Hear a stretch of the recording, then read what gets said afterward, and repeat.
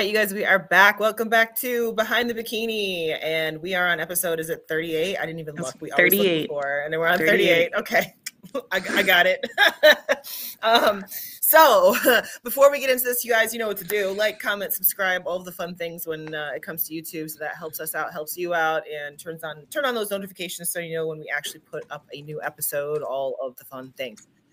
Okay, so how are you doing today? I am good. It's still early here. It's another 6:30 a.m.er, so nothing's really happened yet. How about you? Yeah. Well, it's for me, it's early because, you know, I'm a late night person. So, you know, I was up till, I don't know, 12:30, something like that last night. That's typical for me. So it's still early for me. I got my coffee. I did have my breakfast, all that. You know, I'm at my parents' right now. So it's a little bit of a different setup than last time. So. And where do your parents live?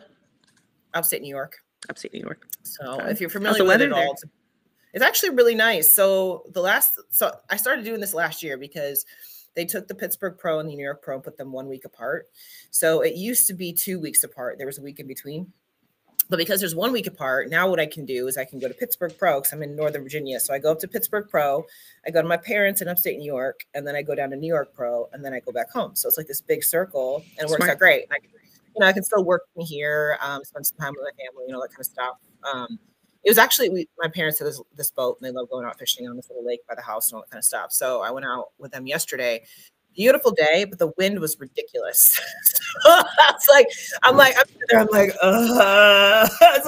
so we stayed out there for a couple of hours and it was nice and everything. But like, if the wind was gone, it was like 76 degrees. It was gorgeous, like a beautiful day. So when I was here last year, it was cold. So then last night it rained, which isn't a huge deal. We just sat out on the deck. Like my parents live in the middle of nowhere. So it's literally, there's nothing out here at all. And it's like one of those things where I was worried about the cell signal and stuff and the internet getting on here, but it worked out really good for our live last night. Amy jumped on the live last night. So I was like, okay, we're going to be good for the podcast tomorrow. So, and I'm in my old high school bedroom. I'm literally in my bedroom right now. So it's just kind of funny. It's like, you know, it's 20, 25 years removed, but it's still the same. Very nostalgic. Yeah. Well, in my hometown too, like, it's almost like it's stuck in the 70s and 80s because this area was built on IBM. So IBM was what really founded this whole town, and IBM left this area in like the 90s. So nothing has progressed since then. So literally every time I come home, there's no new buildings, there's no nothing. It's all the same. It's all the same houses, all the same businesses, all the same everything since I was a kid. So kind of I look around. It is. It's weird. It's almost like, and I hate to make it sound like it's like a negative thing, but I look around and I'm like, a lot of the homes are like dilapidated and stuff like that. You know, it's like one of those Hollywood movies where the people like leave the town and then they come back, you know, 20 years later and the whole thing is falling apart. Like that's what it looks like. And I'm just like, my parents' house is great. Like they've kept up. My dad is a construction worker. He's been in construction his whole life. He built this house from the ground up, literally put the first nail in kind of thing. So it's a labor of love from him since I was 4 years old, that kind of thing. So wow, that's pretty cool. So, yeah, it's cool. Like he's always got something he's tinkering with. Like we have a back deck and he made an elevator on the back deck to go from the deck down to the ground and stuff like that. Like he's very like mechanical with his brain. Is he retired now? Yeah. He just retired last year. Yep. So I saw that you got your peeps too. I did. I got my peeps. Does that heal your childhood trauma? I don't know about healing, but like it's come full circle. That was cute. I was imagining him recording you and like watching you eat the peep. Like, is it gonna be worth it? Is it gonna be worth it? Have I healed my daughter's pain? Yes. He's trying. It's dying. Give him some credit. I know. I'm like, I can't believe you saved the peeps for me. So that's so funny. Yeah, that was very sweet. Yeah, my dad stole my last peep when I was a child. I grew up very like we were on, you know, food stamps and government assistance and things like that. So whenever we got anything special, like it was like we savored that special thing, you know. And my dad ate my last peep when I was in like 5th grade, and it traumatized me for the rest of my life. So he saved one for her, and then he recorded her eating it, and she posted it. Yeah. It was very sweet. It was very, very yes. Cute. Yep. So here we are, you know, like he said, 10 years later. Actually, it's more like 30 years later. But he's like 10 years later, we've made up for this. That's his own story. He's telling himself of like, it hasn't been that long that you've been dealing with this. Yeah. I know, this pain and this trauma. Yeah. You know? Pretty much. But the funny part about it is my husband says all the time, he's like, your dad really traumatized you with that whole peep situation, because I'm so protective of my food. Like so protective of food. I get so mad when he eats my food. I'm like, that's like, you know, I'm the same that's way. My food. Yeah, I'm the same way. I mean, I grew up with my mom, and she was bipolar, schizophrenic, and anorexic. So we never had food in the house ever. Yeah. So like every time we go out to sushi, everybody's like, do you want to like share? Nope.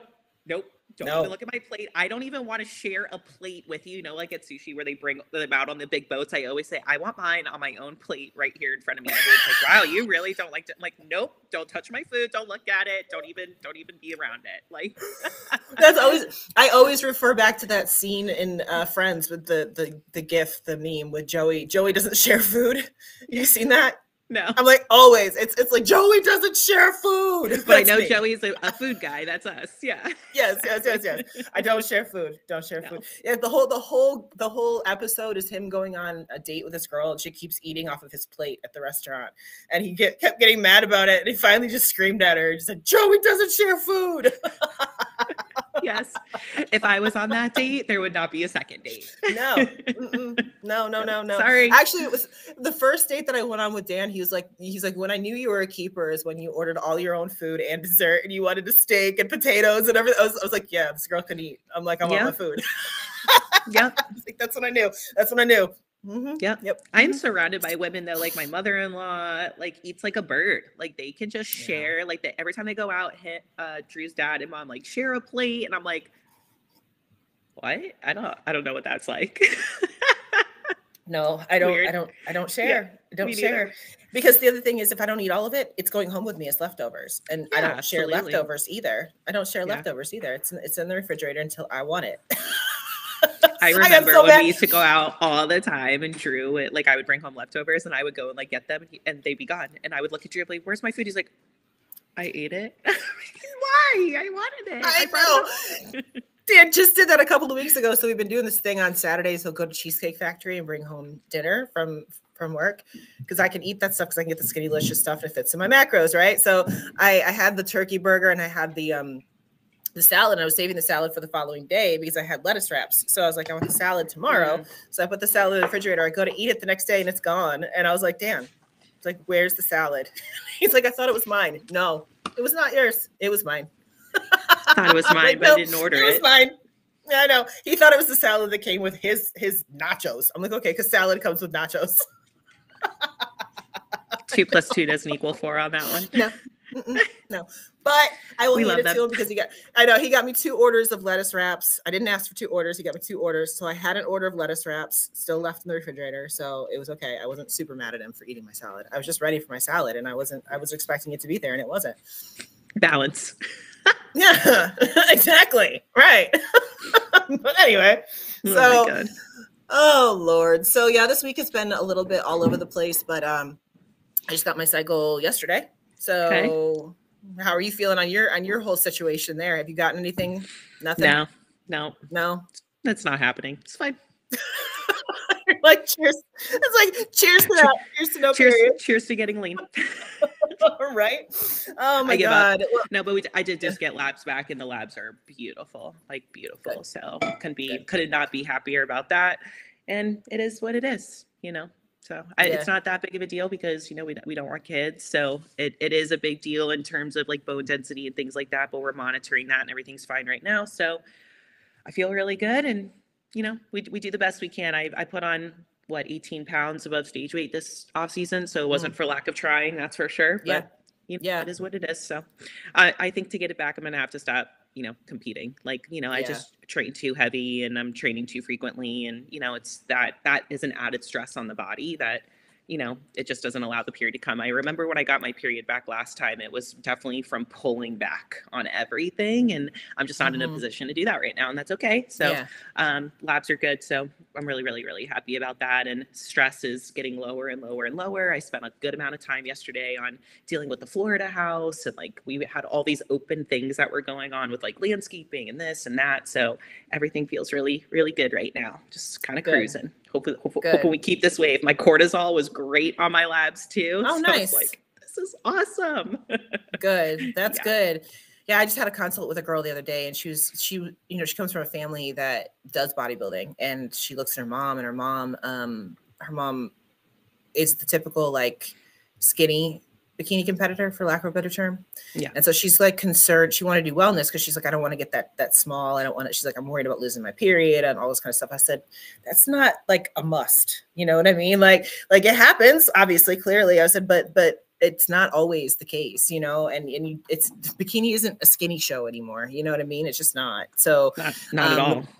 Yeah. The more I talk to her, she's like, wow, okay. She's like, well, I've seen my mom do it this way. And I just thought that's the way it was supposed to be. She's like, her dad or stepdad or something like that also trains guys and things like that. And she's like, I just never wanted to do what they were doing. She's like, that's one of the reasons why I'm consulting with a coach. She's like, because I never wanted to go to that. She's like, so I just assumed I needed to do wellness because I never wanted to be that teeny tiny little girl. And I'm like, no. I was like, we go where your body is supposed to go, not diet you down to under 1,000 calories, all that kind of stuff. That's not what we do. Super intuitive though, because what she's saying is spot on. I mean, her mother, putting together her age was probably in the age of bikini when it was the Who's Skinniest competition, and then the guys have to get freaking peeled. So she's looking at that side too. So absolutely, yeah, I totally. Well, and even I can't remember. I think she said her stepdad. I can't remember who it was. She said her uncle. It might have been her uncle. She said her uncle was the one to tell her to go interview coaches because he was like, I just don't know how it works for the women. You know what I mean? Good like, for uncle. Good with the guys. Correct. That's right. Yeah. I said, exactly. I was like, and I say the same thing. I'm like, I'm not going to sit here and say that I'm going to do everything for the guys because that's not my thing. That's not my wheelhouse. It's not what I want to do. You know what I mean? So if you were a men's physique competitor coming to me, I'd tell you to go find a guy to help you. You know what I mean? Yeah. So, that's a good move. Good for Uncle Bob. We're going to say Uncle Bob. Right. Uncle Bob. There you go. I like it. That's an easy one. Yeah. I have a Grandpa Bob. So, that works. I have an Uncle Bob. There you go. Awesome. And my dad's name is Rob. There's too many Robs, Bobs. Oh, wow. Okay. So before we get on to our topic, we have to talk about something. Okay. Oh boy. We have to talk about average potato. Average potato. How the hell did you find that? Where so I was searching. I was trying to log potatoes. So I was searching for potatoes in MyFitnessPal, and I'm like clicking on them because I'm trying to find one that has grams, right? So I click on that one, and it says average potato. I was like, bro. Most of them say medium potato, believe it or not. If you go look through white potatoes, most of them say medium potato, but that was an average potato. And I just started cracking up. I was like, what even is an average potato? Like, well, I've seen the medium ones and then they give dimensions of length, width, and height of a potato. Yes. Okay, yeah, hold on one second. Let me just, instead of putting it on the scale in grams, let me just go ahead and take out my tape measure. Here we go. Well, the same thing with corn on the cob, because I went to go log corn on the cob and they do the same thing. They're like a medium ear it's like, so I keep thinking about penis sizes with all of this, but a medium corn on the cob is from 4.5 to 5.5 inches. And I'm just like, so that's a medium, huh? Oh my God. We are unhinged. We are unhinged. Everything is a phallic symbol to me. Corn on the cob. I'm just, that's my mind. This is what happens when you're over the age of 40, by the way. Your mind goes to everything sexual. I'm sorry. It's just, even if I don't say it, it's there. I can't wait. It's right here. Can't wait. Seems entertaining. It absolutely is. I'm in MyFitnessPal seeing freaking corn on the cob sizes, and I'm gonna drink my tea. Yeah, she's like, I need a break before something else comes out of my mouth. I'm like, I need to just throw it away. Wash your mouth out with soap, not tea. Okay, that's what you're supposed to do. Oh my goodness. Okay, anyway, I just wanted to talk about the average potato. So hashtag one medium banana and hashtag average potato. Yeah. Oh, we got a comment on our channel, by the way, about the products for the banana, the medium banana. We should have pictures of us eating medium bananas on posing suits. with the posing suit having a banana on it. Hey, I know someone who might be able to make those. Let's do it. Let's do it. Ready. I know, right? Oh my God. And as soon as I saw the comment, I was like, yep. Mm-hmm. That's my good. God. My face hurts from smiling. Hold on a second. We're burning calories. It's okay. We're both in prep, so we're burning a lot of calories right now. This is adding to our NEAT. Jamie, I didn't do my hit this week because I keep laughing on my podcast and I'm burning lots of calories. Oh my God. It's so funny. Oh, I can't. Okay. So anyway, so about those average potatoes. Yeah. Okay. Got it. Average potato. Yep. Got so it. We're gonna just have a whole bunch of hashtags for these random foods that you should be tracking differently. It's okay. We need a big t-shirt line, so we need options. Yes, that's right. Different seasons, right? That's Different it. seasons. That's yeah, it. We got it. Okay. So anyway, so I had myself some average potatoes this week. So and some corn, some medium corn on the cob. You know, no big deal. So accurate. You're doing such a great job. Completely accurate. So accurate.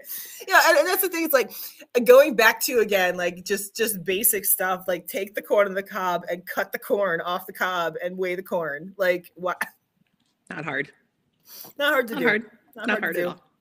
Yeah. Anyway, I did do that. I just for shits and giggles, and I can't remember exactly what the difference was, but I did that. I weighed it. It was completely different from weighing it versus what they said, like a medium, like corn on the cob would have been. You know what I mean? Completely different. Sure. I was like, well, oh my God, that's the problem. Close. It's so relative. Like, what does that even mean? It's just yeah. Anyway. Yeah. So anyway, and in other news, prep is humming along. I was doing okay, like as far as the weight situation, but then my cycle. So now I'm like, okay, great. So I got to check in tomorrow. Let's hope that my weight drops because it definitely went up. Yeah, mine went down to 135. Now I'm up at 137, just kind of cruising at 137. But I feel like so inflamed. I'm just pushing right now. But I feel good for pushing. So yeah. Well, that's another thing too to talk about because I have a client right now and she's a couple weeks off from her show.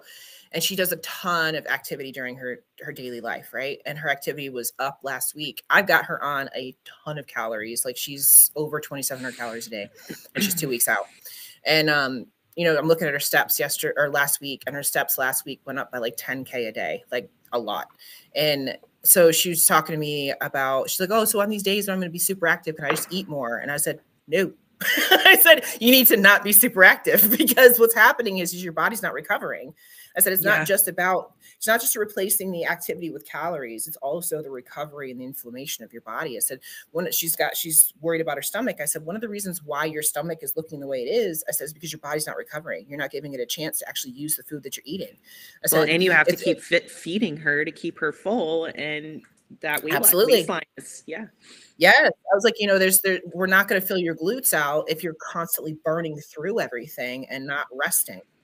Like you're 2 weeks out, you need to not be doing 27K steps a day plus your workouts. I'm like, you need to slow. I literally put in her check-ins. I said, sit your ass down. That's to stop moving so much. So she listened. And that's the mentality of some competitors, especially the closer they get to stage. It's like, I need to be doing more. And it's like, no, this is now the time that the work's done. We need to be pulling back and letting the body recover and get fresh and fill out for the show. Like peak week is not this like, this magical thing that happens. If anything, it's just like you're resting and you're just trying to let the food stick, That's right. Yeah. I was like, it's not. And she said, she's like, can we just, add more food? I was like, no. I was like, you need to stop moving. Just sit down. No. Yeah. Yep. So, sometimes you got to let your body just give it a break, you know what I mean? And, like you were just saying about the whole period situation too. It's like, it's not going to happen until you give your body a break. So, you deal with it. You've got to be real with yourself, right? Like, it's like, I know it's not coming back because of these things. So it's, it's just not saying I'm broken and it's never, no, it's because I'm unwilling to give up my sport right now, which is causing stress on my body, which is not allowing a cycle to come. So it is what it is. As long as I'm healthy and I'm feeling okay, then we push, but that's why it's important to keep up with labs and things like that, so I can make that decision soundly. But it's just, you know, being real with yourself. So people just create those stories that they tell themselves and they just believe them, and they put themselves into a worse position.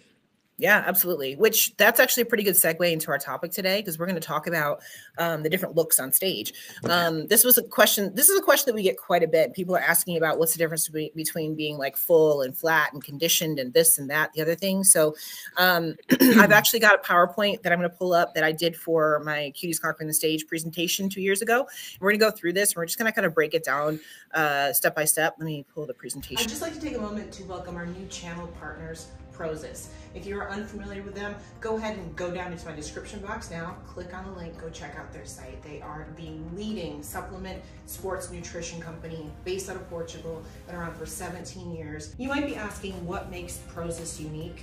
Well, everything that they make is made in-house or with trusted partners. They have to go through rigorous testing in Portugal in order to even get any products on the market. So what you're gonna find really high quality, pure supplementation. And one of the biggest things for me is I have some GI issues. So being able to eat some of these more healthy protein treats and things like that and not have any gut issues, oh, worth its weight in gold. Go check them out.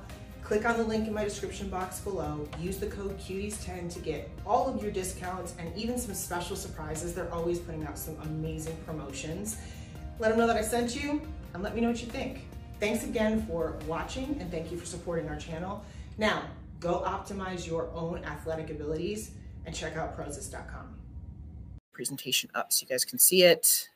There we go. Beautiful. And we were going to do, no, this is the presentation one, right? We're going to do pictures a different way. Okay, perfect. So we're just going to go through these slides and just kind of talk about each one of these. But what I did here when I put this presentation together is I pulled photos from the girls that all went pro at nationals this particular year. So every one of these girls in these photos were amateurs, but they're now pros. So a lot of them have competed since. A lot of them, and the reason why I did this too is because even despite the fact that we're pulling out, you know, things that we need to critique them on, they still won their pro cards looking the way that they did here. So they are still pros. I try to tell people this all the time too. Like I get people that message me a lot asking me to critique their physique that are in the NPC, that are amateurs.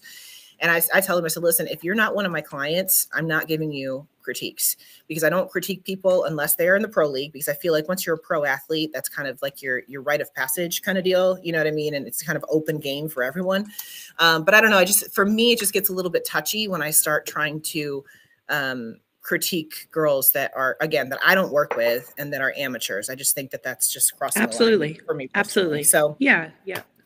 So just to put that out there, just so you know, every one of these photos that I've got in this slide, these ladies are all now pros. Okay. So this is what look they brought to the stage that won them their pro cards. Okay. So to start out, this first one is depleted, which if you read the slide here, it says used up the supply or resources of. It's very simply, you don't have enough food, water, etc. in your system. You look used up. So this is what we were just talking about, right? Where this girl, who knows what she actually did going into the show, but whatever she ate, she didn't eat enough or it didn't stick, like we were just talking about.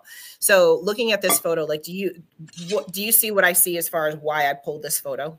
Yeah, absolutely. I mean, she's got no pop to her physique. We see a lot of rib cage, and yes, yeah, she just looks worn out, you know? Yeah, I definitely see what you're saying. Yeah. So if she had enough pop to her, if she wasn't depleted here, we wouldn't see all that rib cage that we're seeing poking through there.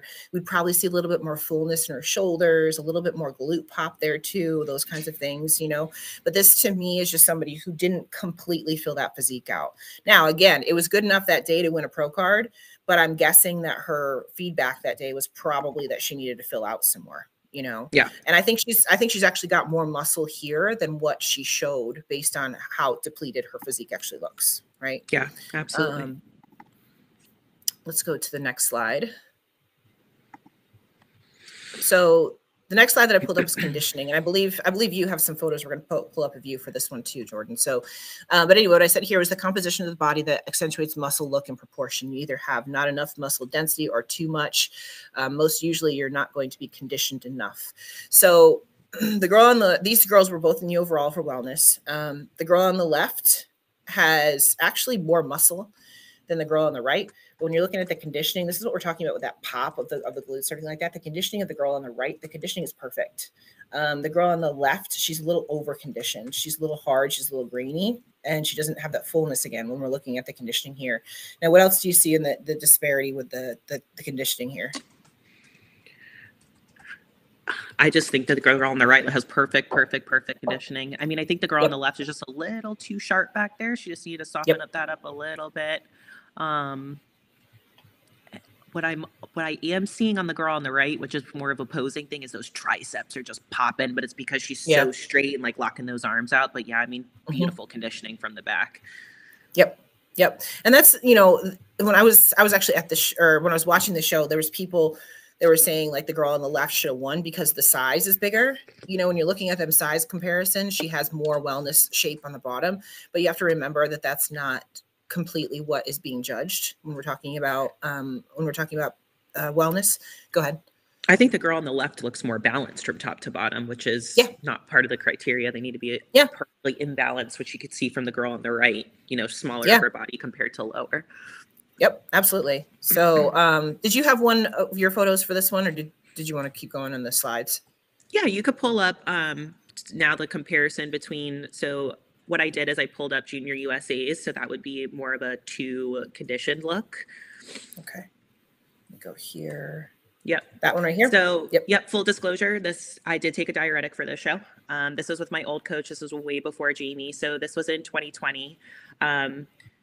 I'm going in reverse because the physique just kept getting worse. So I started with Tampa Pro and won the overall. There's photos of this in a little bit. And then we went to juniors. So my feedback at Tampa was don't change a thing and wait till you see the comparison of the photos. But my coach gave me an extra hour of cardio. I think I was on 3 hours of cardio at this point and very low food. And took a diuretic before this show. So so as you can see, literally I was towards the center when the comparison round came out, and I immediately went far left. Sandy was judging the show, but you could even see like the masseter in my face. It's just way too depleted. This is way too much conditioning. You can literally see every muscle, every bone in my body.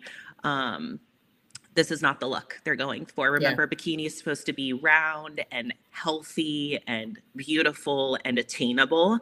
And if you look at this, this is none of these things. This is skeleton. Let's see. I think it's this way the other way for your. Nope, that's makeup. Sorry, wrong way. Hi, Kelby. Swipe left. Yep. So there's your back shot for that one. And similar to what I was talking about with the wellness girl. I mean, look at my triceps here. I mean, not just like way too much. You know, my triceps are literally overdeveloped of my posterior delts here. As you can see, my quads. Like I had a lot of quads when I first started competing. I've done a lot of work on those. Yeah, this is too much. You know, nobody's going to look at this and be like, wow, I want to look like that. But, you know, and we lose the fullness. We lose the fullness in your glutes and everything too. Yeah. Like you know, one of the things you have that is, you know, kind of not unique to you, but one of your assets is that you have really good projection of your glutes. And we see none of that right here, you know? Yeah.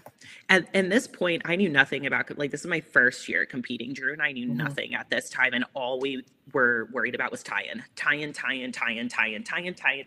it's like, we sacrificed the rest of the physique over not even getting a full tie-in here, you know? So it wasn't a good look. I literally just took the diuretic and I lost all my fullness. You gotta love it. Diuretics, people always think that you have to cut water and everything going into a show, and actually it can, most of the time it can hurt you more than help you. You know, so and then if you want to pull up North Americans, so let's wait on that one till the water. Okay, got it. Yeah, you just let me know when to pull them up and I will. Let's see, so here's flats.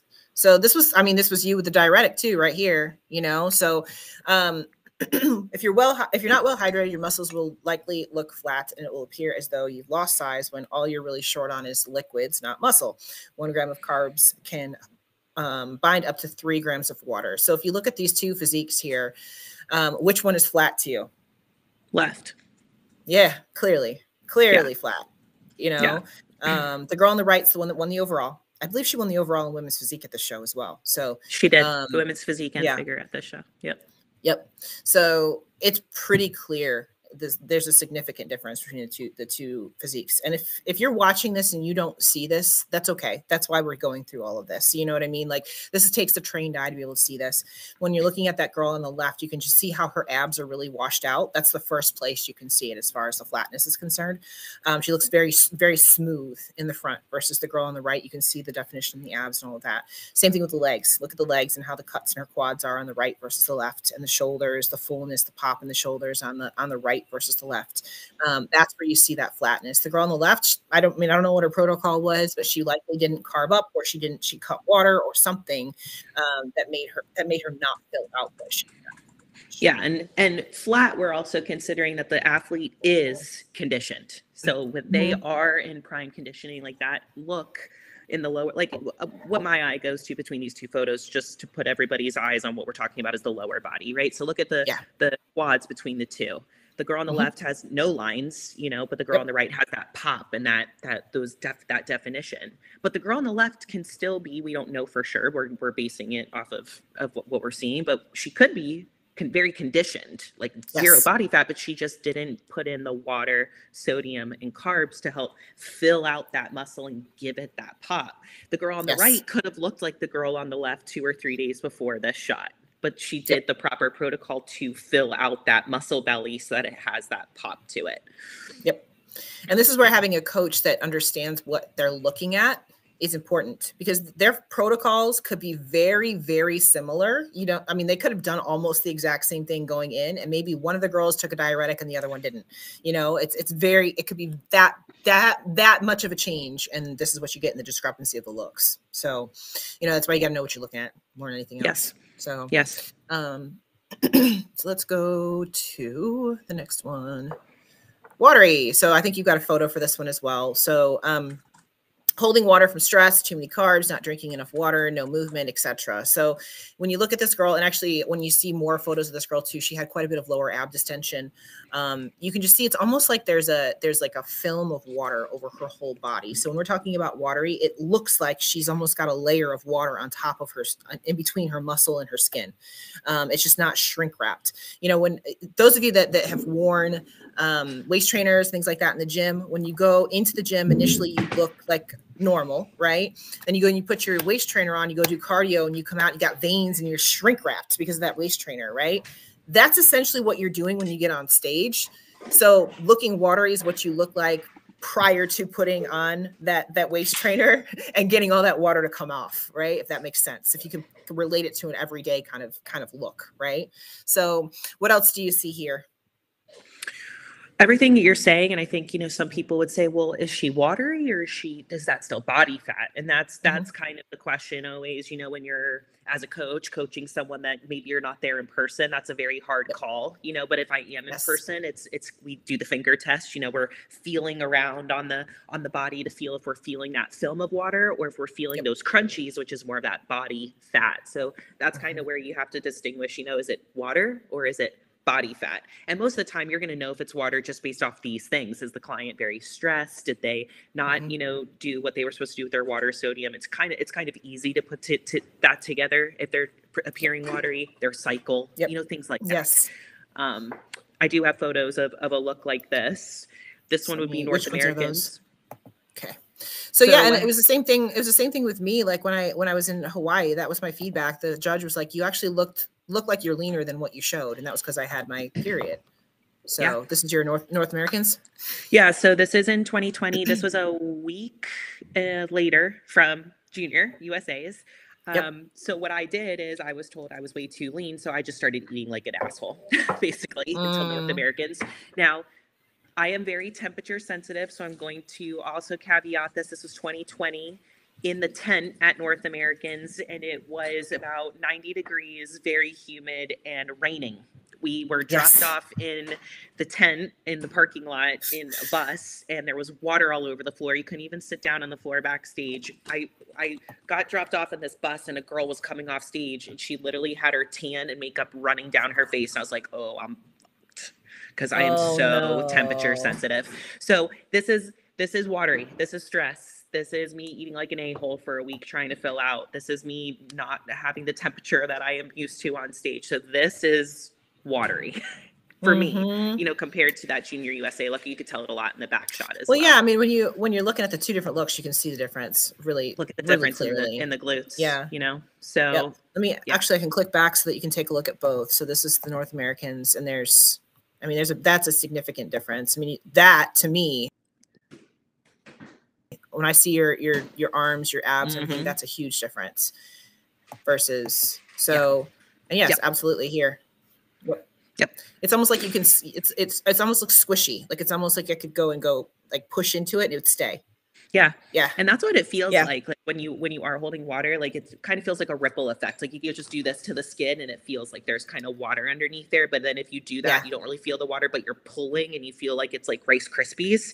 That's just a little bit of the fat molecules left. Yep. So, and once you get to this level, like you understand it a little bit better. Until you've felt it and until you felt it on your own body, this probably doesn't make a whole lot of sense. So we're trying to show you visually, but if you've ever competed for any period of time, you've probably done one of these looks at one point or another. So, you know what it feels like. You know what I mean? I definitely do. Like, yeah. But this is where it's important to have a coach that understands feedback, because if you go get feedback with this look, the judges can say one of two things. They could say, get more conditioned, so drop body fat, where you just saw a week ago, I had no body fat on me. Yep. Or if they knew, they would say, hey, she's holding water, like you just need to pull all the water off of her. But they're going to say more conditioning. And if the coach doesn't understand that feedback, which my old coach didn't, which is why I showed up to Junior USA the way I did, then you're going to come with a completely wrong look again. So that's why it's hard to, as keeping in mind the judges are going to say what they see, but they're not a coach, so they don't know what it takes to get there. So it's dissecting that feedback and really understanding what the look they're trying to achieve, what the client is presenting with, and how to take that client from A to B of what the judges are asking for.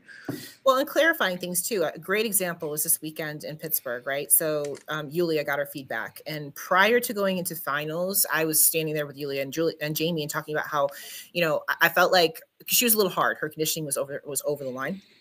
And I said, listen, to be honest with you, I thought her glutes were super full. I thought her shoulders were super full and her waistline was tight. I said, where I saw the conditioning being a problem was her hamstrings.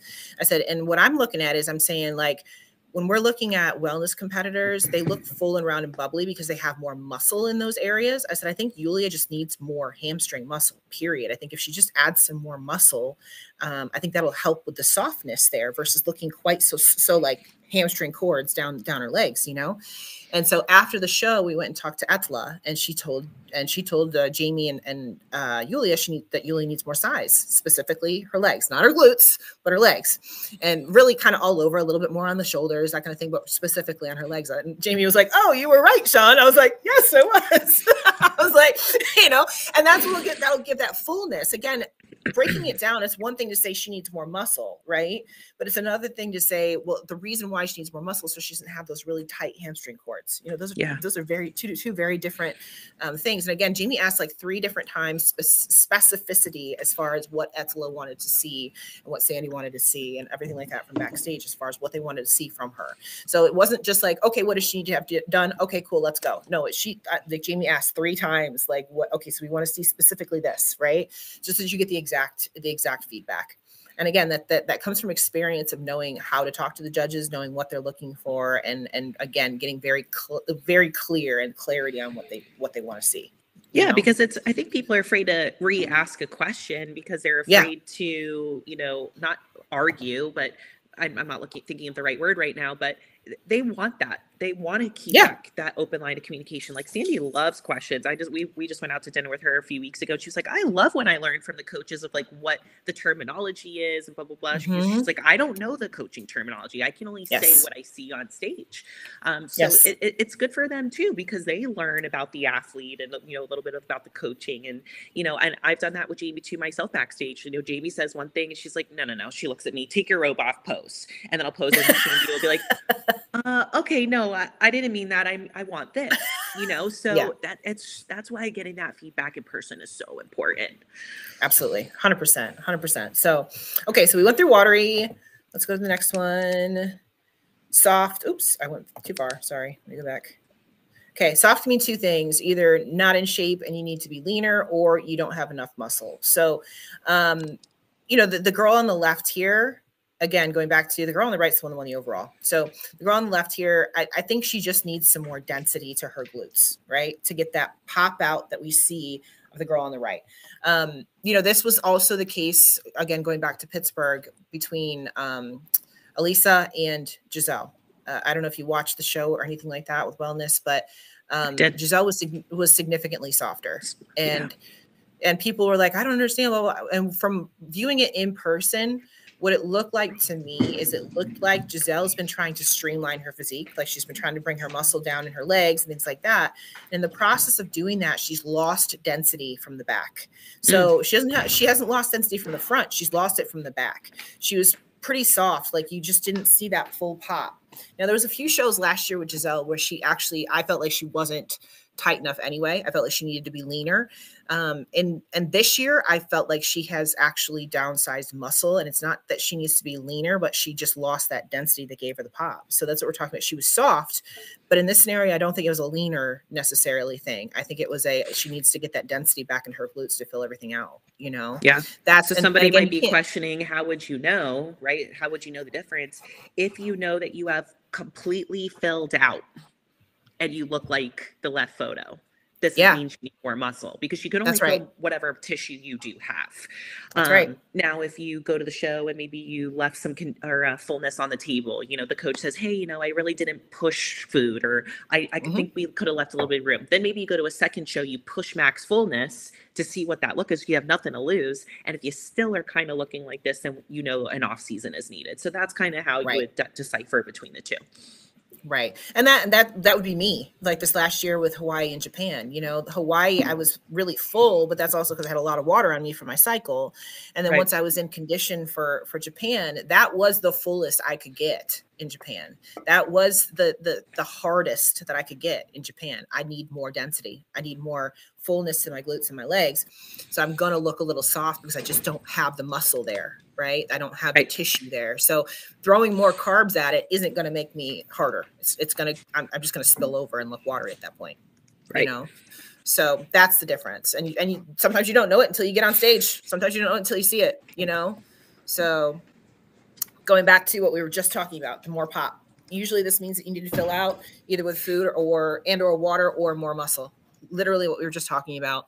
And this one's really clear. You can see the difference in the two. Now, obviously one is wellness and one is bikini. So that's the difference here too. You're going to have more muscle in wellness anyway. But I mean, you can see the clear difference in the pop. So for anybody that can't see it, the girl in wellness is popping like crazy. The girl in bikini is not. She's flat, right? So what else do you see here? Yeah, that's it. I mean, you know, again, the criteria is they want a very bubbly, full look. So most of the time on the amateur league, this means just more muscle, you know, more glutes, more shoulders, and we hear that all the time, but that's what they're looking for. But when you do become pro and you are on the pro level, pop is something that I heard over and over and over and over again in my feedback. The girl, you know, you have to think the girl that's winning, like they are out there, right? Like their eye goes to it and it's just eye catching. So that's where that pop comes from. It just gives you that like action figure type look, you know? So think 3D, you know, if you're looking at, we always use the terminology of a raisin versus a grape. You know, if you take a raisin, it's all shriveled, and you take a grape is a raisin with water in it, right? A raisin is just a dehydrated grape. So it's the same situation here. You're getting a raisin on that in the bikini, you're getting a grape in the wellness, right? That's it. So that's what we're looking for, that push out. And again, with the grape, it's not just water too. It's the actual juices inside the grape and everything like that too. That's filling all that everything. out. Yeah. Yeah. That's a great analogy. So we want to be grapes. We want to be grapes, not raisins. Yes. That's it. So this is another piece of feedback that you would get. So these two girls right here, one of them is Brittany, which we just saw on stage this past weekend. They won the overalls this year, this show. This is better proportions. You need to look more like an X. You need to build more or diminish your lower body or upper body. This is the exception is wellness. So, you know, this is the X frame, and then obviously bikini is the S frame. So we want that shape from the top to bottom where it just kind of flows together in that curve, right? Versus we were talking about with wellness, we want that lower body dominance. So this is something that the judges can give as a critique as well.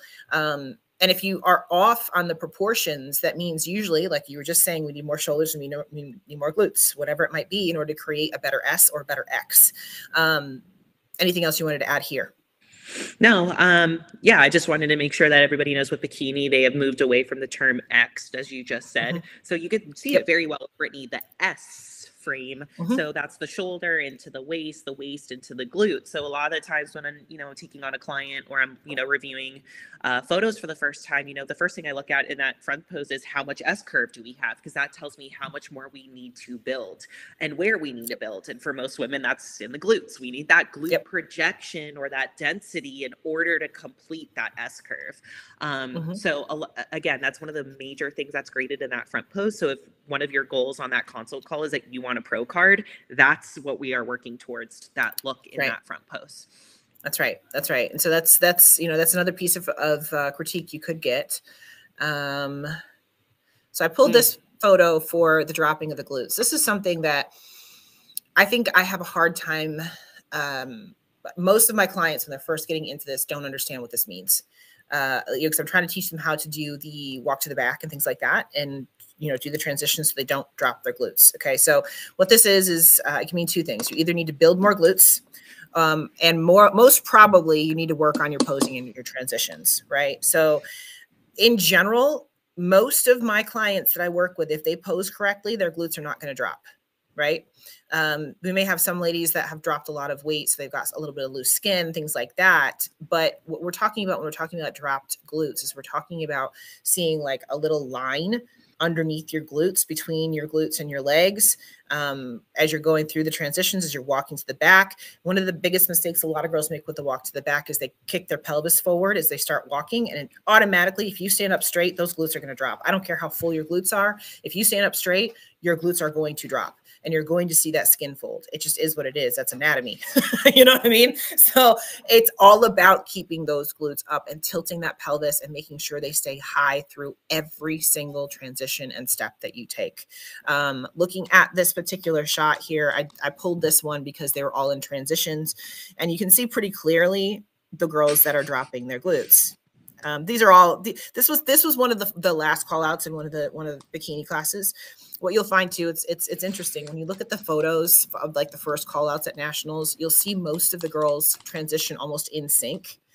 When you get to the lower call outs, you see this, you see a lot of variance because they're girls that haven't been either taught properly how to pose, or they haven't practiced enough, or whatever it might be. And their transitions are just kind of all over the place. And you can see that here. So what else do you see in this? Yeah. No, what else do you see here? I was noticing all the same things, how out of sync they all are. And you're absolutely right. On the pro league and in the top call outs at nationals, everyone moves very in sync. The cadence is very similar. The transitions are very similar. And I was going to ask you what call out this was, because you could tell here that unfortunately none of these girls are ready to go pro yet, just because simply of the posing and the transitions. And a lot of people don't understand, just like you're saying, the dropping of the glutes and what that means. And unfortunately, it has a lot to do with body awareness, is knowing what an arch is. It's not a push, it's not a lean, it's nothing like that. And that's what most of these girls are doing in this type of call out, to try to give glutes that maybe aren't there, or they just simply do not know how to do an anterior pelvic tilt. And mobility. Some girls just can't get into that anterior pelvic tilt. Number one, they didn't focus on mobility for whatever reason. Their coach didn't look at that, something of that nature.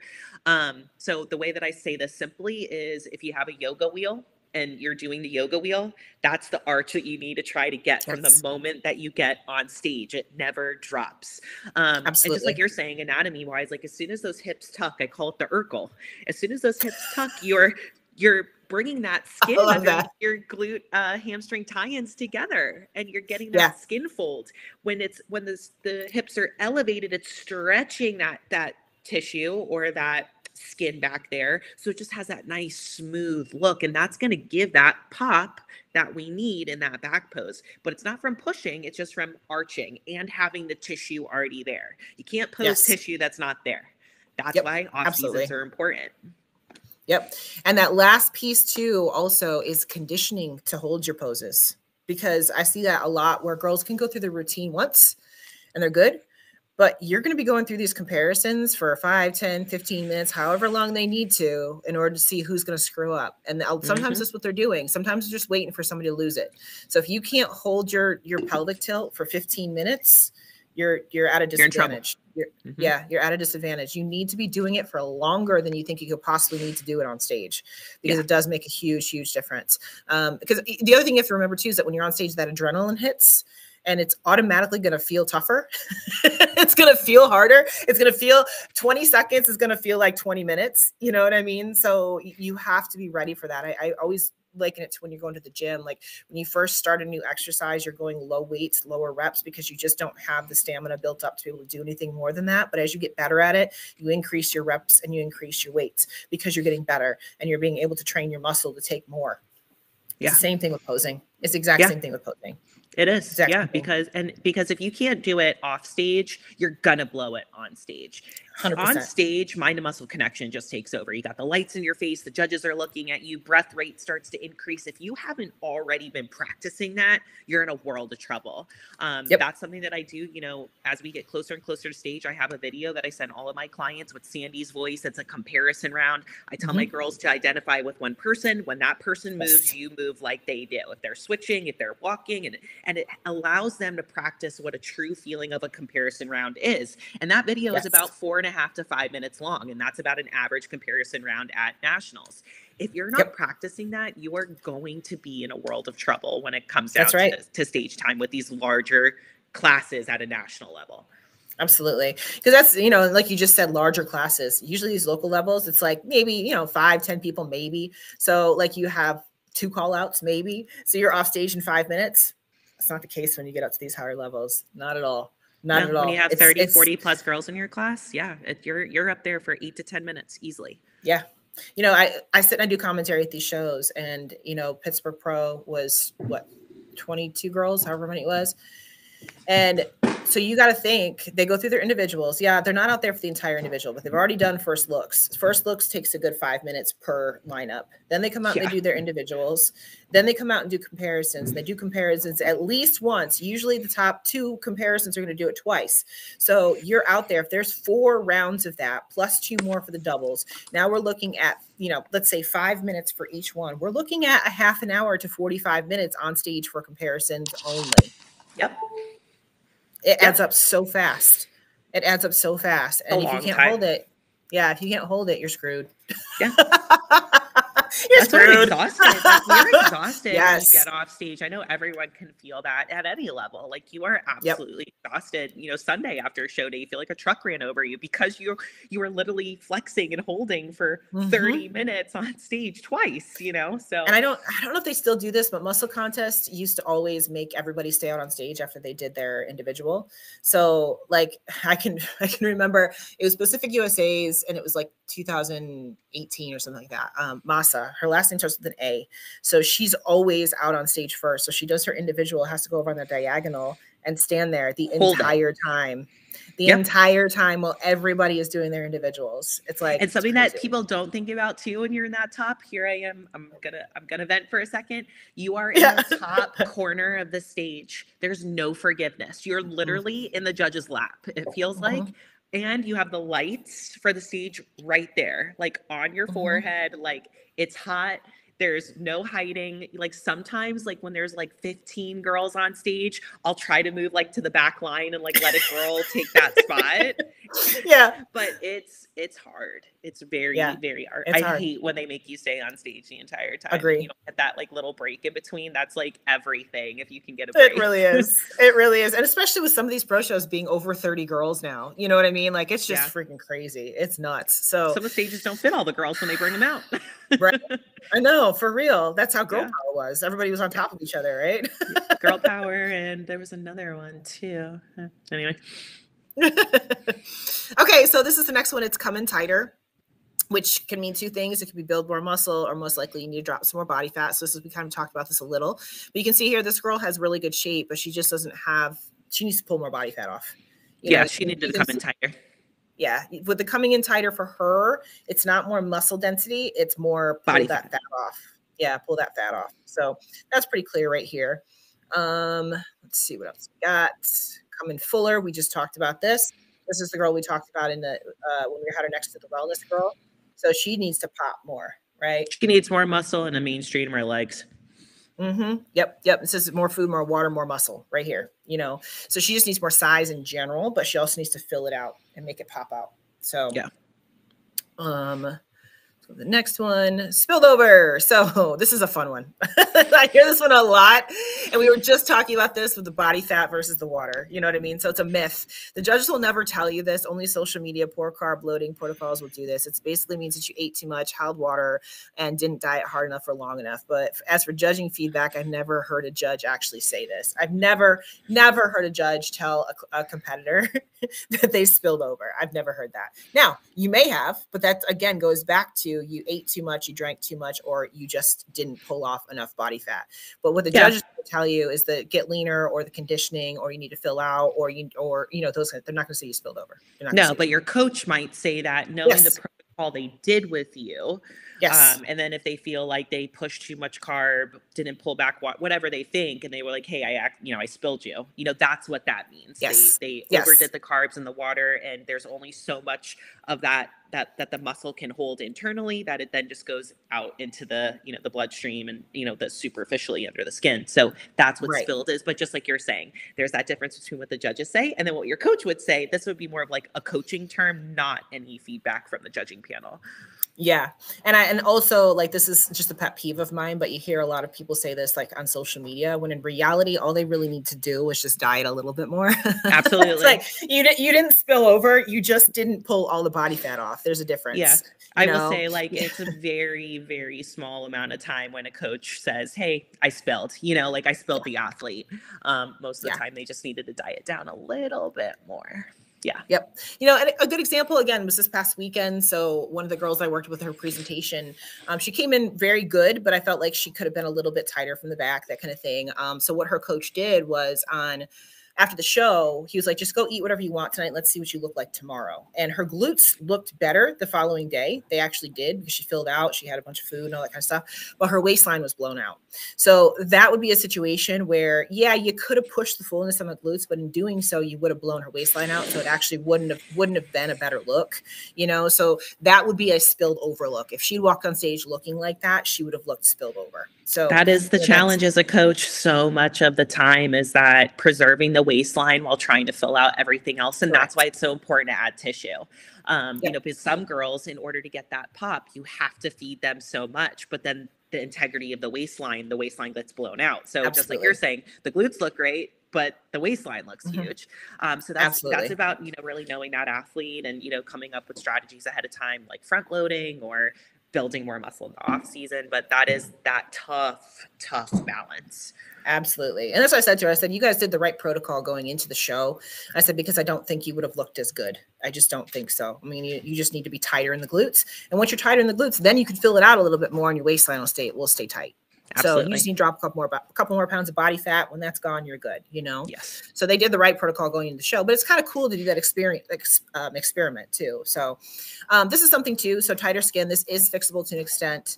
You can add more muscle to fill the skin out, or surgery and cosmetic procedures. There's certain things that you just can't fix unless you go get it surgically taken care of, which is what it is. You know, we could sit here and sugarcoat it and say that it doesn't matter, but it does. You know, at the end of the day, it does. If you have a little bit of loose skin underneath your glutes, a lot of times you can fill it out with muscle. You know, but when we're talking about something like this, when we're looking at the waistline, you can't fill the waistline out with muscle. You know, that's a mommy tuck, you know, that kind of thing. That happens. You had a baby. I mean, that's part of life. You know what I mean? Extreme weight loss. We see that all the time in this sport, which is so great. Absolutely. It's such a beautiful thing. You know, unfortunately, there is residue, you know, that comes from that kind of extreme. Just like you're saying, you know, if it's something that's really bothersome to you, and if this is the sport that you want to continue, then yes, there might have to be something that you have to do surgically for that. Yep. Because there's just nothing you can do once the skin elasticity has worn out. There's no putting it back, you know? So this is a great before and after. Right. I know, right? Even the belly button looks good, you know? Absolutely. So, you know, there's certain things you can do, and it's amazing that we live in an age now that they can fix this kind of stuff. You know what I mean? So you talk about this, you know, 50 years ago, they couldn't do this, you know? Right. So, so you have options now. You do have options. There's other things that you can do too, like Morpheus 8 and things like that don't involve surgery to an extent. You can help to tighten things up. But like you said, if this is something that bothers you, this is something to consider. So, better flow. So this can in relation to your physique or your presentation, your hair and makeup, your suit and your posing. So better flow in general. They talk about your flow from your head to toe. So every aspect of it, your presentation does get judged. We've talked about this 1,000 times as far as your hair, suit, makeup, tan, all those kinds of things. Those things can be good for you, or they can be detrimental to you as well. This particular girl, I picked her photo out because her flow was perfect. Like her presentation from top to bottom was stunning when she was on stage. So she's got really good shape as far as like her balance is concerned, from her shoulders to her glutes and everything like that. But her look too was very clean. It was very glamorous. It like the suit was very flattering on her. All of those things. This is a beautiful flow. You know, I talk about this a lot when I'm talking about the girls in the pro league and stuff like that. Like, you know, they could have had a different suit color, or their makeup could have been a little bit bolder, or they could have done this, or they could have, you know, I talked about Elisa having too bright with a red lipstick with her red suit, that I loved everything else about her presentation, but her lips were just distracting. That's part of your flow. You know, if something knocks off that flow and I'm looking at that one thing, that's a problem, right? Yeah. For her, that flow was the red lipstick. You know what I mean? Outlier. So yeah, correct. Yeah. So if there's something that my eye goes directly to, then that is disrupting your overall flow. Right. So any thoughts on that? Yeah, no, everything you said is spot on. Tan is part of this too. You know, if you didn't really do a good job on your tan and you're in that comparison round and you're lighter than everybody else, that's a bad outlier. I'm not a fan of red lips on most girls. It takes a very specific look for that. And yes, that's what my eye goes to a lot of the time.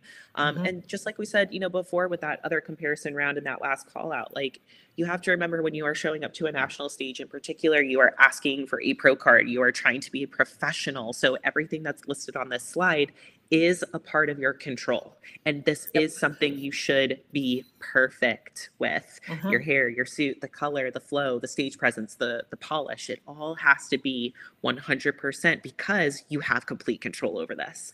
Absolutely. Yep, absolutely. And I was thinking about that too. And it's trendy too, because going back to Wellness from Pittsburgh, Giselle had this really bright pink, like fluorescent pink lip too. And it was very distracting. But if you talk about that like 5-10 years ago, those kind of colors and makeup were very trendy. And like everybody was wearing them. Everybody was wearing really bright lips and like the dark smoky eye and stuff like that. They're not doing that right now. So you have to be aware of what the trend is as well, because the trends do change. So if you're doing something that they did 5 years ago, it might not be right today. It might have been right then, but it's not right now. It's not right now. So, okay. Let's go to the next one. And so this is another piece of feedback you could get, which is changes in posing. Sometimes this means just changes to your poses. Sometimes this means practicing more to execute your poses well. So you can see here, like some of these girls, like the reason why I picked out this particular photo is the girl in the center. It looks like she's in a transition and she's not. That's her front pose. That is her front pose. So that's a really easy fix right there. Right. So what do you see with that girl in the center? I mean, just comparing her to the girl to the left of her in the green suit, right? Like that's more of a bikini S shape, right? So there's no S shape here. There's no balance. I don't see her back shoulder. Her front arm is covering her. I mean, there's so much wrong with it, right? And I really do appreciate that the judges have started commenting on things like this, because, you know, I'll post clients all the time and they have these bad habits, and I'm expressing to them to fix the bad habits and the importance of it. And they don't. And then we'll go backstage and, you know, the judge will say, hey, like that transition is really weird. You should be hiking your glute. And I'm like, thank you. You know, and when the judge says it, then they're like, oh, Jordan wasn't just harboring me on this. This is important. So I'm appreciative that they've really started commenting on polish and suit and posing. But yeah, there's just so much wrong about this, you know, and this is unfortunate, because this should have been looked at by a coach ahead of time and been like, this is not it. Because I guarantee what she thought here is she thought she was accentuating her glutes. That's what she thought. Absolutely. You can tell by the way she's pushing into it. She thinks that she's making her glutes look better. And I don't see any in glute. reality. No, in reality, she's completely hiding them more than anything else, you know? Floating So her waistline out. All I see is really is the slat and like side boob. That's right. Yeah. That's right. And we as competitors, this is again why you need to have coaches, because we as competitors look at ourselves and we see the things that we want to fix on ourselves. We don't see the overall package. We don't see the overall look. You know, we get too minutia focused. I do it on myself. I'm like, I want to see my front glute pop more. So when I do that, I only focus on that. I miss the rest of my You lose body, everything else. You know? Absolutely. Yeah. Yeah. Yeah. So you need to make sure that you got somebody, again, that knows what they're looking at and that you listen to them. This is something that I love that Amy talked about last night on the my live feed. She said what has made her so successful is that she just listens to Jamie blindly because she trusts Jamie in her eye. And she's like, and I just don't look at myself. I don't even look at my photos. I just send them to Jamie and I do what she tells me to do, you know, because she knows that Jamie sees her the way that she's supposed to be. You know, so she's attributed that to her success because she has such a student mentality on that regard. And I would agree with that. I would 100% agree with that. So absolutely. What do I have as the last slide here? I don't even remember. Oh yeah. So this was at CCTS. This was my final slide from CCTS. So we'll just get rid of that. We did actual in-person posing at that point. So there we go. Perfect. Awesome. So was there anything else that you wanted to show with your photos that you sent me? I think that was good. Okay. Yeah. Cool. Awesome. So, you know, that kind of goes over, and I'm sure there's terms that we missed as far as things that the judges say and, you know, different feedback and all that kind of stuff. But was there anything else that maybe we didn't touch on that you wanted to mention? No. Drew's being loud back there. Yeah, Drew is being loud back there. I'm like, he's shaking like a shaker cup. Drew, I'm going to call you out. He's in a mood this morning. Oh, it's okay. Is he on his period like me? Yeah, maybe. Day before travel. Yeah. Men get their periods too. Trust me. I get it. I understand. Been with my husband for 16 years. Trust me. I understand. You get it. I know. I'm like, I got to give him some peeps. That's it. Maybe he needs an average potato. I don't know. Go put him in the freezer now. Right, for real. Where are you guys going to? You're going to Junior USA's, right? Yeah, we're heading to Charleston tomorrow for Junior USA's. Okay, awesome. You have clients in it, right? How many clients do you have? I have one, and Drew has three. Okay, I'm interested to see what the numbers look like at that show. So, yeah, I'll let you know. Yeah. Well, we'll discuss. Yes, because I'll be in New York. I know. I'll be in New York. Yeah. Yes. I'll be in New York. Shawn and I are going back to work. What do you see? What do you see? What do you see? There's a live for Junior USA's too, right? Yeah. There's a live feed. Okay, yeah. Good. Is there usually? There's not usually. Did they have one last year? I think this is new. This year I for our live remember. Yeah, I don't remember either. Yeah, that's fun. Because I think I remember here turned pro that everybody was like texting me. They're like, "Where were you? Like, where are?" Yeah, I think this is newer. Okay, yeah, because I know because Shanika won her pro card the year before, the 2020 year, and they did not have a live stream because I was not there. I was in. Good job, Trey. Good job. I know, right? I know, right? I think I was in New York for that year. Where was I? That was 2020. I don't remember. That year was in the theater. It was in the I know I was at another show. I was at a different show. I don't remember which one it was. So oh, that reminds me, I will be on live commentary for DC Pro Am. So I'll be on the live stream for that. Cool. Yeah. I just talked to Jason this past weekend. Yeah. So I just talked to Jason this weekend, and yes, I'll be on the live stream commentary for that show. So cool. So that'll be fun. So I enjoy that show a lot. It should be pretty big. I've got a handful of girls doing it. I know that they're gonna have some decent pros doing it. They always do a good job with their production. I have 5 in that show. Yeah. So that's gonna be a fun weekend. But other than that, yeah. So what's after New York? I don't even know. We'll figure it out. What's after New York? I don't know. It's after Junior USA's Clash Orlando the following weekend. Then Nevada State, then DC. Okay, yeah, it's coming up quick. Oh, God. We're already from now till basically the Olympia. I'm like gone every weekend. I know. Fun. I looked at my calendars yesterday as I'm looking at my appointments, and I told you I always set my start of prep day. So like my 16-week out mark would be tomorrow. So I'm just like, Damn it. Like, enjoy so today. technically, I know. Like technically tomorrow is my start of prep. That's the thing, is like we talked about this before. I mean, I haven't dropped weight. I started to drop weight and then my period came and all this kind of stuff. So it's like, oh my God. I'm like, but it's 16 weeks. So I'm like, I'm really actually ahead of the game. So I need to stop. I've got to get out of my own head. You know what I mean? Yeah, you have time. Yeah. And at the end of the day too, everybody's asked me all weekend at Pittsburgh. They're like, so what show are you doing? I'm like, well, I've got September 7th on the schedule, but there are a billion freaking pro shows between September and November. So I could really pick whichever one that my body is ready for, really. Absolutely. Yeah. So I'm not stressed about it. I'm going to do what my body needs to do and make sure that I bring my best package that I can. So, and that's it. That's all you control the controllables. Yep. We got bigger fish to fry right now. So, so that'll kind of do it for us for today. Do you have anything else that you wanted to add before we log out for episode 38? Nope. See you guys next week. Awesome. Yeah, we'll be back to our regularly scheduled programming next week. Yes. Thursday again. So we had a couple of, and I'm sure we'll have to amend it as we go through the season as usual, but that's what we do. So with that, go get yourself a medium banana and an average potato, and like, comment, subscribe, and turn on notifications and all of the fun things that we always have to do in order to support the sport, support us, because we're cool like that. And yeah, Behind the Bikini, episode 38. We're out. Bye, guys. Bye.